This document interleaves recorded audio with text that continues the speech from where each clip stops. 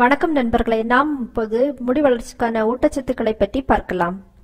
சிலர் தங்களின் அழகு அடையாளமாக கூந்தலை பார்க்கிறார்கள்.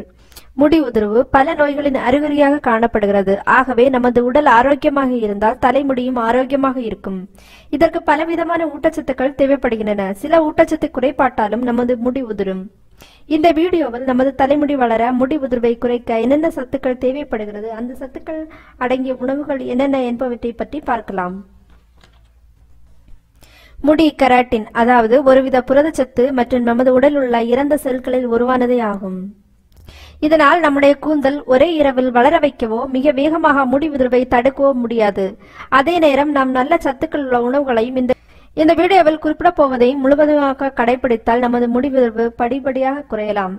முடி உதிர்வுக்கு ஊட்டச்சத்து குறைபாடுகள் மட்டுமல்ல, மேலும் பல காரணங்கள் உண்டு. வயது, ஹார்மோன்கள், மரபியல், ஒட்டுமொத்த ஆரோக்கியமும் ஆகும். இரண்டாவதாக நீர்ச்சத்து. இங்கே ஹேர் வாஷ், அதாவது குளியலை பற்றி குறிப்பிடவில்லை, குடிநீரை குறிப்பிடுகிறோம். நமது உடலுக்கு தேவையான நீரை உட்கொள்ளுதல் மிகவும் அவசியமாகும். நமது உடலில் நீர்ச்சத்து குறையும் போது நமது தோல் சுருங்கும் மற்றும் இரத்த ஓட்டம் குறையும். இதனால் நமது தலைமுடி வளர்வதற்கான தோல் வறண்டு முடி உதிர்வு ஏற்படுகிறது. தண்ணீர் 2 லிட்டருக்கும் குறைவாக குடிக்கக்கூடாது. சாதாரணமாக 2 முதல் 3 லிட்டர் தண்ணீர் தினமும் உட்கொள்ள வேண்டும். இரண்டாவது புரதச்சத்து. நமது கூந்தல் முழுவதும் புரதத்திலானது. நமது அன்றாட புரதச்சத்துக்கள் நமது உணவின் மூலமாக உட்கொள்ள வேண்டும். முடி வளர்ச்சிக்கு பலவிதமான புரோட்டீன் ஷாம்புகள் கடையில் உள்ளன. இந்த புரோட்டீன் ஷாம்புகளை நமது முடியில் மட்டும் உபயோகப்படுத்தினால் நமது முடியின் வலிமை கூடுகிறதா? அல்லது சில பேர் முட்டையின் வெள்ளை, தயிர் போன்ற புரதச்சத்து மிக்கவற்றைகளை நமது தலையில் இட பரிந்துரைக்கிறார்கள். ஆனால் நம் உடலுக்கு தேவையான புரதச்சத்தை உட்கொள்கிறோமா என்றால் இல்லை.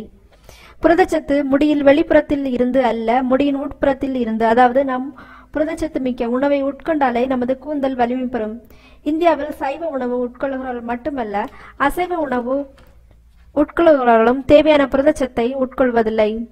நல்ல பசும்பால் மற்றும் கொழுப்பு நீக்காத பசும்பால், பருப்பு, கடலை, கொட்டை வகைகள் சைவ உணவு உட்கொள்கிறவர்கள் தினமும் உணவில் சேர்த்துக் கொள்ள வேண்டும். மீன், முட்டை மற்றும் இறைச்சி வகைகள் அளவாக உணவில் சேர்த்துக் கொள்ள வேண்டும். அடுத்தது ஒமேகா 3 மற்றும் ஒமேகா 6 ஃபேட்டி ஆசிட்ஸ். இவை மீன் மற்றும் ஆளி விதைகளில், பாதாம், வால்நட் போன்ற கொட்டை வகைகளிலும் காணப்படுகிறது. இவை உடலில் கெட்ட கொழுப்பை அகற்றும் நல்ல கொழுப்பு ஆகும். இவை முடி உதிர்வை தவிர்க்கிறது. அடுத்ததாக நமது பிரதான வைட்டமினான வைட்டமின் A, B, C மற்றும் E முடி உதிர்வை தடுக்கிறது மற்றும் முடி வளர்ச்சிக்கு உதவுகிறது. வைட்டமின் A தலைமுடி வளரக்கூடிய செல்களில் ஈரப்பதத்துடனும் வைக்கிறது மற்றும் புதிய தலைமுடி வளர உதவுகிறது.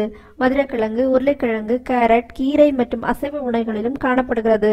வைட்டமின் B சரியான அளவு ஆக்சிஜனை, புரதச்சத்துக்களையும் நமது தலைமுடி உருவாகக்கூடிய தோல் பகுதிகளுக்கு எடுத்து செல்கிறது. இதனால் நமது முடி நன்றாக வளர உதவுகிறது. முழு தானிய வகைகள், பச்சை இலை காய்கறிகள், மீன் மற்றும் இறைச்சியிலும் அதிகமாக வைட்டமின் B காணப்படுகிறது. வைட்டமின் C கொலாஜன் எனப்படும் ஒரு வகை புரதச்சத்து நமது உடலில் உருவாக உதவுகிறது. இந்த கொலாஜன் நமது முடி வேர்களுக்கு வலிமை கொடுக்கிறது. இதனால் முடி உதிர்வு மற்றும் முடி உடைவதை தடுக்கிறது. குடமிளகாய், கொய்யாப்பழம், மாங்காய், ஆரஞ்சு, சாத்துக்குடி முதலிய உணவுகளில் அதிகமாக இது காணப்படுகிறது. வைட்டமின் C பற்றி கூடுதல் தகவல்களை நமது மற்றொரு வீடியோவில் குறிப்பிட்டுள்ளோம். வைட்டமின்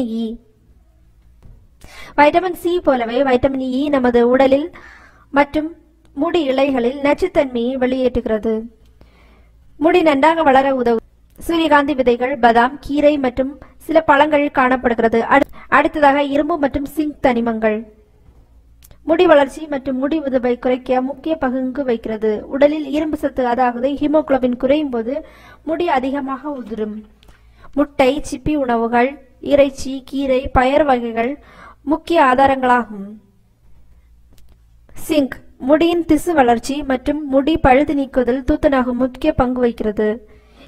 இது முடி இலைகளில் உள்ள எண்ணெய் குழாய்களை சுற்றி காணப்படும். விதைகள், பூசணிக்காய் விதைகள், சிப்பி உணவுகள், மாட்டு இறைச்சியில் அது அதிகமாக காணப்படும். நமது தலைமுடி நான் முன்பு கூறியது போல அழகு மட்டுமல்ல, நமது உடல் ஆரோக்கியத்தின் அறிகுறியாகும். நமது உடலில் எந்த சத்து குறைபாடுகள் இருந்தாலும் நமது கூந்தலுக்கு பாதிப்பு ஏற்படும். ஆகவே நீர்ச்சத்து, புரதச்சத்து மற்றும் நல்ல ஊட்டச்சத்துள்ள உணவுகளை உட்கொண்டு நமது தலைமுடியை ஆரோக்கியமாக வைத்துக் கொள்ளலாம். மேலும் தலைக்கு தேவையான எண்ணெயை பயன்படுத்துங்கள். பிற தலைமுடி குறித்த ஆலோசனைகளுக்கு நிபுணரை அணுகுங்கள். ஊட்டச்சத்து மற்றும் ஆரோக்கிய உணவுகள் குறித்த மேலும் பல வீடியோக்களை காண சப்ஸ்கிரைப் பட்டனை அழுத்துங்கள். நன்றி.